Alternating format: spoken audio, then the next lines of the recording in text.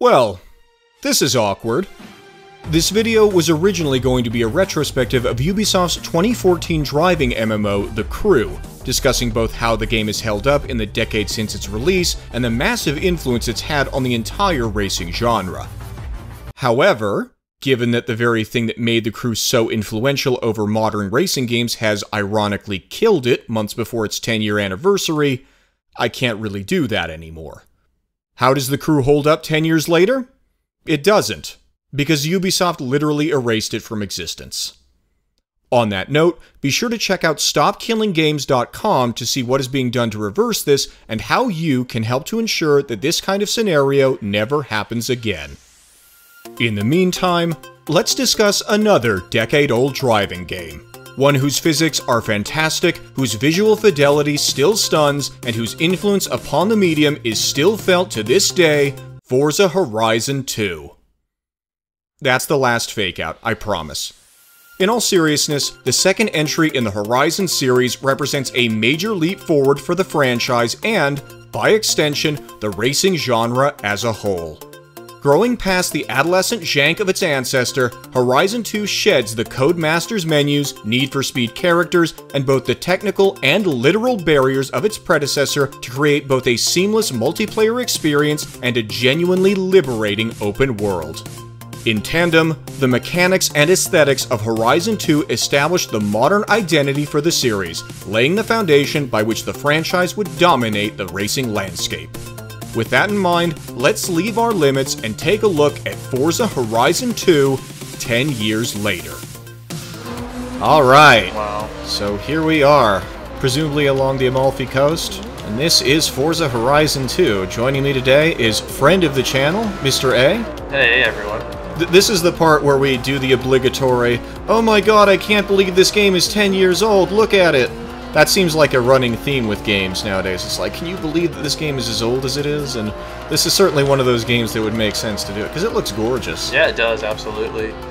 Did they have any kind of, like, variety to the singular environment they have here? You know, 4 or 5 brought in weather, seasonal stuff. We'll get to that. Well, this is actually, what's really cool about this one, is that this is the first Horizon game, and the first Forza, actually, to add wet weather conditions. It's the very first Horizon and Forza game to have wet weather, to have rain.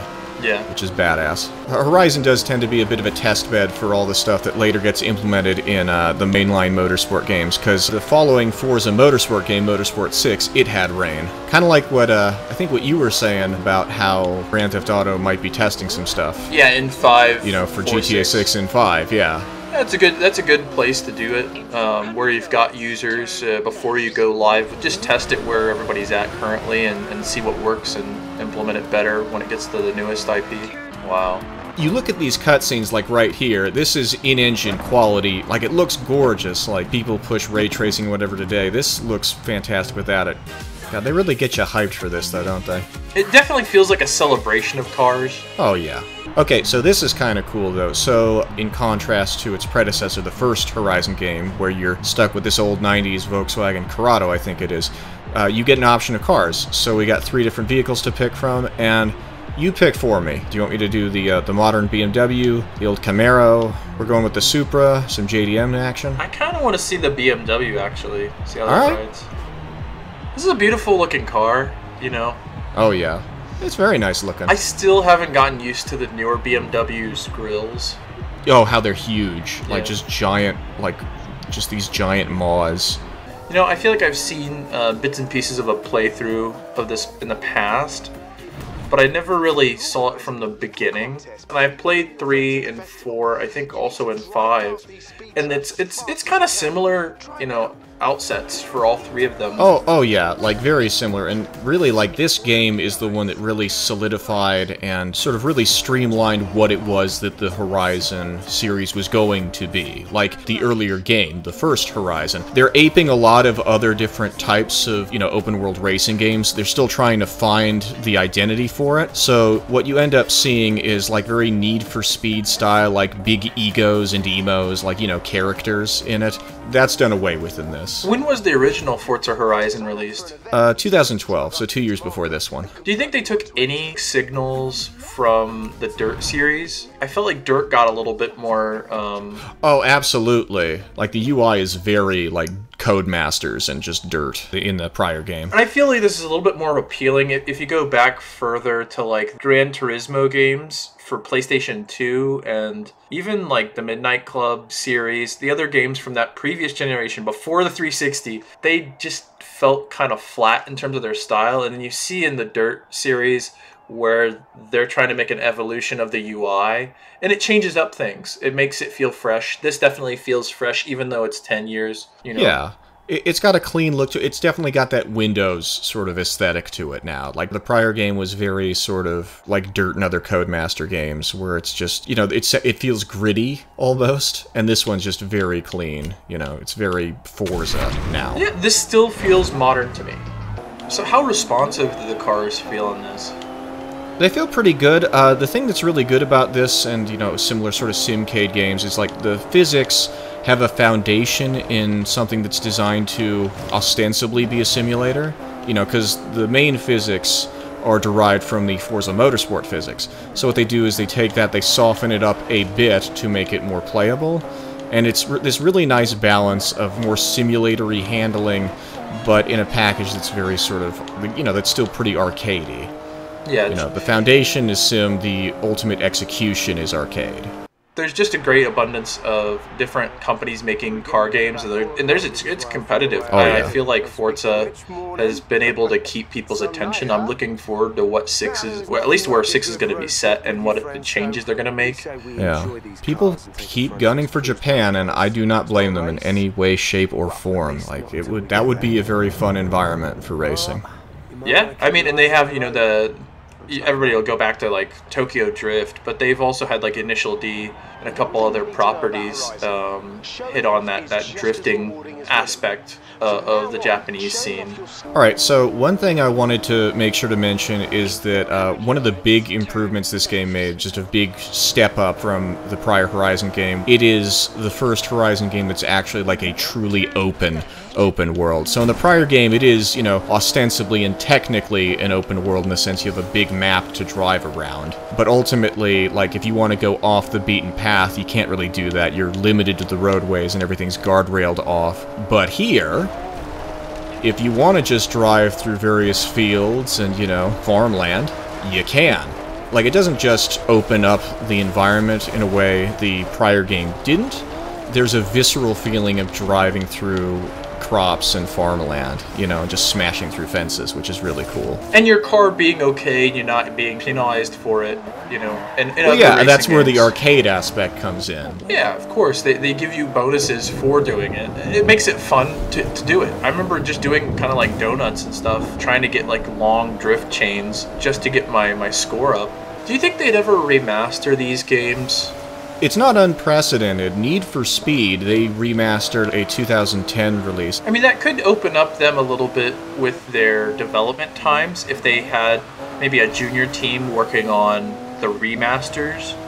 Oh, absolutely. And then the senior team trying to bring out the best features and test things in those remasters so that they could expand upon it for the new version in the IP. No, I totally agree. And I mean, I just would like to see it personally. Yeah, I mean, just with the abundance of features that they've added, I would love to see where they could take this. And there's nothing wrong with it as it is, but it would be nice to see what they could do with current gen tech. Yeah, it would be. Well, especially considering that even though I'm playing this through backwards compatibility on the Xbox Series X, this is running at 1080p and 30 frames a second. They never patched this for higher resolutions of frame rates. They didn't put in better textures, so, I mean, given that, it would be very nice to see this, how this could look. Right. You know? People sometimes remark about, for example, Metal Gear Solid 4 being trapped on the PlayStation 3, Bloodborne, for example, being trapped on the PlayStation 4. You can technically play that on the PlayStation 5, however, it's still the same as if you were running it on the PlayStation 4. So, to actually have faithful remasters that get it up to the highest level possible the current year and make it future-proof in a way. I think it's something that the community could want. So do you feel, you were talking earlier about the water effects on the road, do you feel that now? Oh yeah, you feel that. Like, that's the thing. It's not just an aesthetic change of roadways glistening with water. They actually do affect the physics. It does feel more slippery. And I do think that this was very much a test bed for, you know, in Motorsport 6, where they took it to the nth degree, because they added puddles and hydroplaning. This, I think, was sort of a beta test for that. Yeah, they really did a good job with the lighting, though. My goodness. I'm gonna go into first-person mode just to... Like, look at this. You see the reflection off of the windshield of the steering wheel and the driver's hands? Yeah, who needs ray tracing? Ooh. That's what I mean. It's like, it's just rewarding to do this, even if there is no actual, like, tangible in-game reward. This is just fun to do. Like, sitting here and looking at it, it feels like what you want. Even people talk about GTA being one of the greatest games, and when you're sitting in first-person mode in GTA, it kind of sucks. This feels amazing, despite both of them being released in the same general time frame. Yeah, well, I mean, GTA started off as a 360 game, whoa, which doesn't help. Whereas this has the freedom thanks to the fact that even though it's cross-gen, it's a separate development team, so that freed up the main development house to, oh my god, I can't see a thing, to actually sort of go buck wild with it, as it were. And also, another fun fact, this is the first Horizon game to include dirt accumulation on bodywork, so you can get your car dirty. And it just adds to the immersion that you are driving and it's making an impact. I remember there were vehicle companies that were saying, if you're going to feature our car, you cannot allow it to have any damage. Well, I mean, if you were to talk to a lot of hardline Forza fans, they would talk about how the damage used to be a lot better. Would that impact the driving, or was it purely... Like, I mean, you could adjust it, but there was absolutely a simulation damage, you know, depending on what you wanted to do.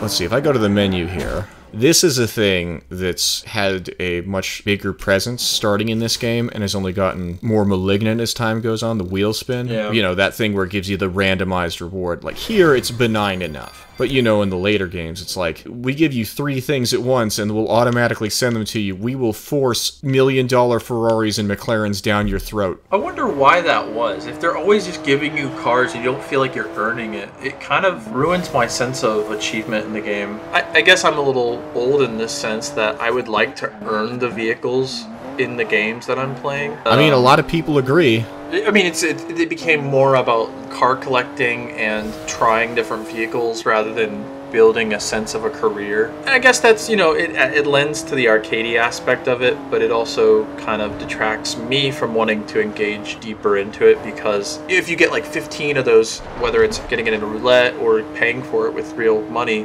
why would you invest more time into each of those vehicles, you know?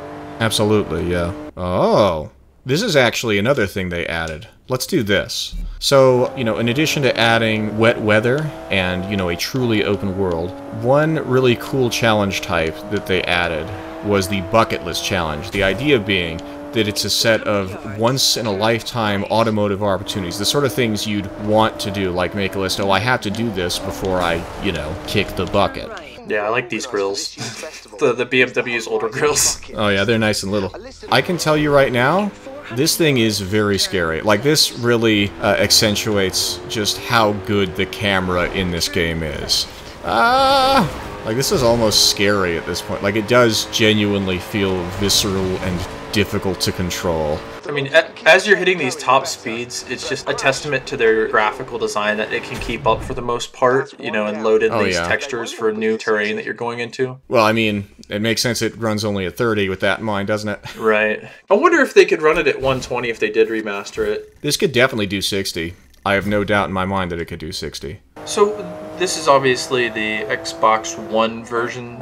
Yes. Did the 360 version do as well, or? Well, the 360 version, they outsourced to a smaller, sort of scrappy studio, Sumo Digital. Right. Which, how do I put this diplomatically? Basically what happened is they were given the raw materials from the first Horizon game and told, remake Horizon 2 on the 360 with the Horizon 1 engine and assets. Gotcha. That's kind of what it was. So it is a night and day difference between the two of them. Again, third-party studio trying to make it a roughly equivalent game with limited time, with an engine they're not necessarily super familiar with. They did the best they could with what they were given. So, unlike prior Horizon games, like the ones where they had the Need for Speed villains that you had to race against, this one, the AI is using machine learning to functionally replicate actual players. So, if you notice, you know, cars are smashing into me and driving very inconsiderately and dangerously around me, that's why. So is it going off the individual user? Like, for example, they talk about Drivatars, but essentially as you are driving, are they making a model of how you drive? And then if someone sees you, it's actually like the machine learning implementation of you? They are, yes. There's this great video by this channel, AI in Games, that talks about the Drivatar AI. It's a really good video that goes into depth about exactly how it works. It made me think a little bit of the map. I remember in these games that they have kind of like the fill in the map. Like, as you go through a road, it'll be like, oh, you've driven here. I think on the right-hand side, you got like a little bit of red, where you've driven that road a little bit, but not down the entire road. I wonder if they're taking any of that and saying like, oh, this is how your car drove on that specific road. And if you've driven it multiple times, maybe they're building up a model of that drive over multiple sessions. But if you've only driven it once, they're probably going to run that with the Drivatar next time. Well, the AI in Games video actually goes into that, how they'll categorize various corners in certain ways to effectively sort of guesstimate how you would drive around that specific type of corner. Oh, based on the angle of the corner, this is yeah, based on the angle, the speed at which you'd go. Like, there's a bunch of different factors they take into account to approximate exactly how you would go around it. Just an amazing testament to game design. Despite that, though, I mean, you'll still have people complaining about, oh god, this is horrible. Which, honestly, I kind of understand because, like, as amazing as it is, it's like, look at who you're replicating. It's a lot of people who aren't going to drive like professional drivers, and you see that reflected in Horizon games to this day. I've had instances in Horizon 5, the most recent release, where even to this day, the AI knows to try to sideswipe you before a checkpoint. That's how in-depth the AI can replicate real people, which is impressive but also infuriating because that's just not fair. It makes me consider also how much data does that consume. You know, if they've mapped out all these ways that you drive on various roads, etc., on different turns. Well, they talk about how it's not as data intensive as you would think, because it's all numerical values for various conditions that they consider. Like, how likely are you to do this specific, you know, action under these circumstances? It's not as much space as you'd think it would be. I guess ultimately in the game, you're kind of like an object moving along a line, and how you handled that line, they could make a generalization of that. Yeah, they can functionally make a formula for it. On the Xbox Series X, where you're playing it now, right? Is it able to take advantage of any of that extra horsepower? I mean, it's technically capable of it, but there's no software implemented to help with that. That's a shame. Like, the thing that sucks about Forza is, for whatever reason, Microsoft doesn't seem to want to support these games any longer than they need to. This game was shut down 4 years after it launched, like you couldn't buy it anymore, and then, you know, on top of that, it's like they're not providing anything after that in terms of support or anything. Which is a shame. That's one thing I like about PC games, is that oftentimes you can just scale it to your latest hardware. And for example, with your resolutions, it's not locked to the resolution that it launched at. Well, you'll be happy to know that they're trying to emulate this game on PC, this version. And there's been a surprising amount of progress recently. But in any case, now we're going to do one of the trademark event types in this game, the showcase event. Is this where you race against airplanes? Planes, or, you know, boats, or any manner of unorthodox transportation. Herd of elephants. Well, I don't know if they go to Africa, maybe. Can I hit him? Oh my god! Wow, he's got legs of steel. Yeah, wow. The thing that's simultaneously fun and kind of takes the wind out of your sails about these, though, is that at least up until this game, like, you're basically guaranteed to win. Like, it's very choreographed in terms of where the jets are going to be relative to this Ferrari 360 Stradale. I feel like they do rubber banding. They have to be. Yeah, they do a lot of that. Well, that's the thing. It's like the convenient thing about it is when the jets fly over and fly away from you, it's like they're out of view, so they could be anywhere. Where are they? They're wherever they need to be in order to ensure that they get a photo finish. Right there, that was cool, where you saw... Yeah. Do you feel the vibration on that? Oh yeah, it's very intense. The audio design, like, this is one of the things that's sort of fallen by the wayside in subsequent releases. You know, just the sound of the engines revving in this game is pretty spectacular. Horizon 3 was still pretty good, but Horizon 4, it really just got bad starting there. Photo finish! This is also the game where they started handing you stuff a little bit. Like, besides the Wheelspins, it's like, we now own this Ferrari 360. So this is the beginning of that. Don't get me wrong, it still has a pretty satisfying progression arc where you have to put in some effort for stuff, but there's foreshadowing of what is to come.